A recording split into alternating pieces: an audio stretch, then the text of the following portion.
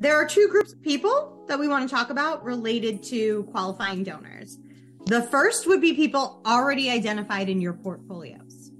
So for a major gift officer, that would be donors that are in your pool, meaning you may have already started the qualification process, may not have started the qualification process with them yet, but they're in your pool because they meet the major gifts metrics, but they are not currently relationally qualified to you. If you are a mid-level officer, this may be donors in your caseload that are in your intro series, or maybe they already went through the intro series, but they've never responded to you. So again, they are not relationally qualified. We know in mid-level, we treat everyone as qualified, even if they don't respond, but they might not be relationally qualified.